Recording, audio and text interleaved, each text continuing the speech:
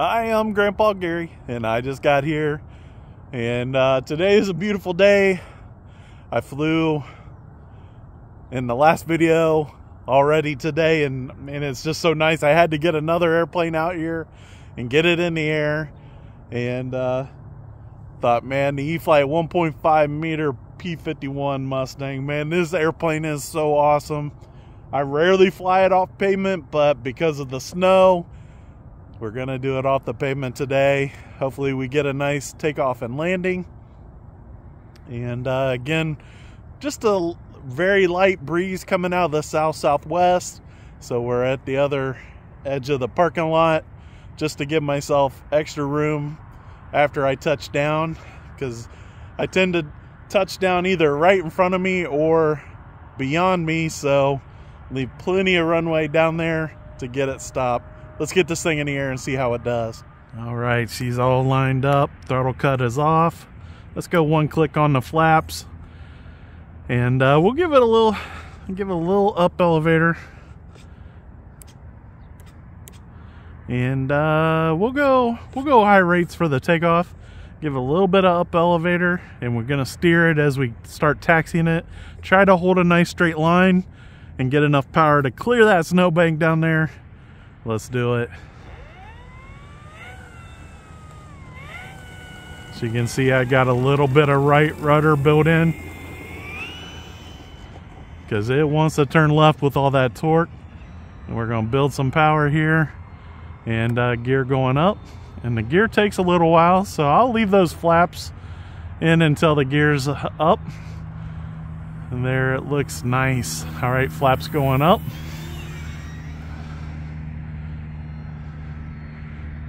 And this airplane is designed, or the P-51 Mustang, we'll just say in general, is a sporty plane. I mean, I'm only doing half throttle, and it's a big airplane, so it doesn't look maybe as fast as those little airplanes when they're going this fast, but it is moving. And we'll climb into this turn. We won't get too low. I did hit one of those orange sticks that they use for the snow plow. Nice flat roll there. If I keep it in tight, I can get a little lower. Well, it looks good. I just love flying this airplane. P-51 Mustangs in general, I love flying, and I've been on the fence about the new one. Here we go, high speed pass. Boy, it sounds good. That new 1.2 meter, I haven't decided if I want to pay for that one or not. Guys, leave some comments if you think it's one that I must have, and I'll get it and I'll share it with you guys. If not, just say so, and I won't buy it. I do appreciate everybody that's been using the affiliate links. I always put them in the description box. Helps the channel quite a bit. I try to use all that money to purchase new airplanes when they're available. And unfortunately right now there's not been a whole lot of airplanes coming out. It is starting to pick up now, because it is that time of the year when people are picking up new airplanes for the next season.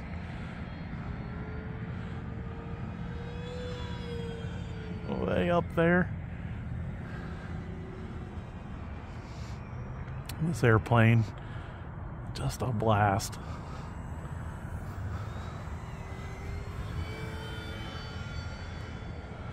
We'll do one circuit inverted here.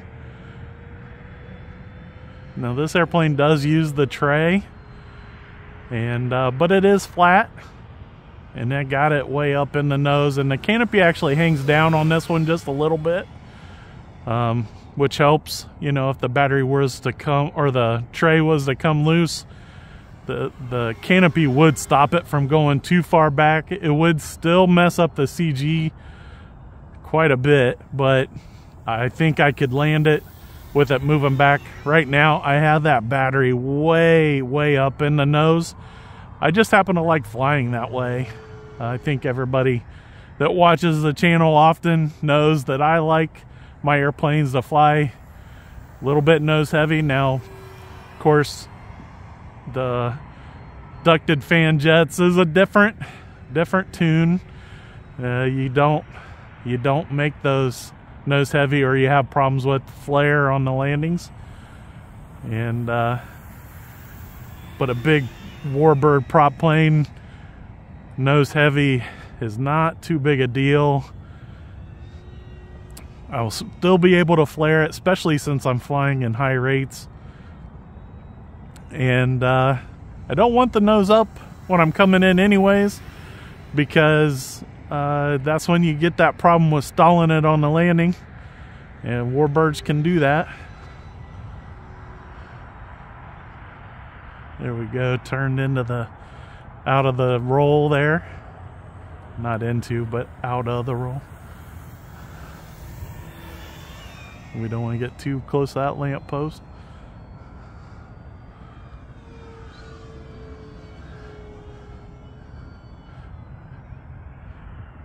Kind of a wing over deal there.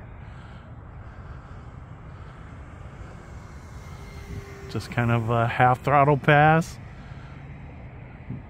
Nice. I love flying this airplane. A lot of rudder, kind of carrying a half deal there. So we'll get the gear coming down so that we can see it on this pass. Oh, look good. Love seeing the gear down. We'll bring it around. We'll add in full flaps. Make sure I got plenty of power, because it will slow it down. You don't want to get too banked in the turn with the flaps deployed.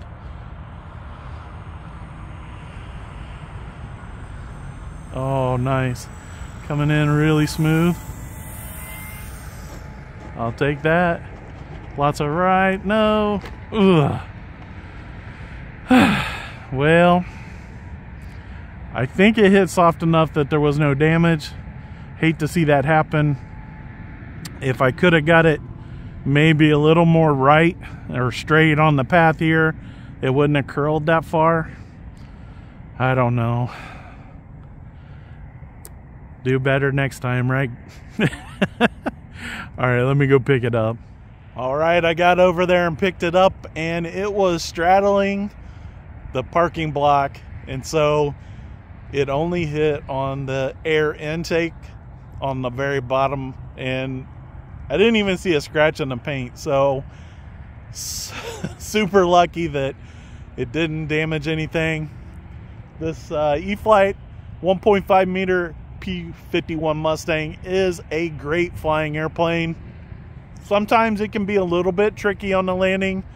You want to get it nice and centered in the runway.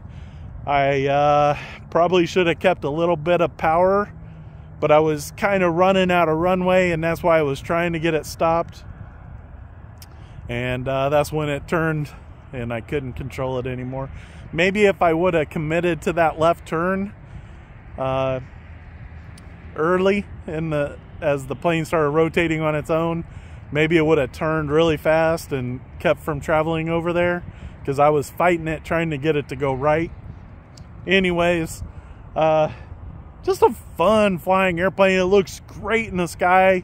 Super happy to have this airplane. And big thanks to the Lord for providing a gorgeous day to be out flying in the middle of the winter. I can't be any more happy about flying today, guys. Until next time, I'm Grandpa Gary, and I just got here.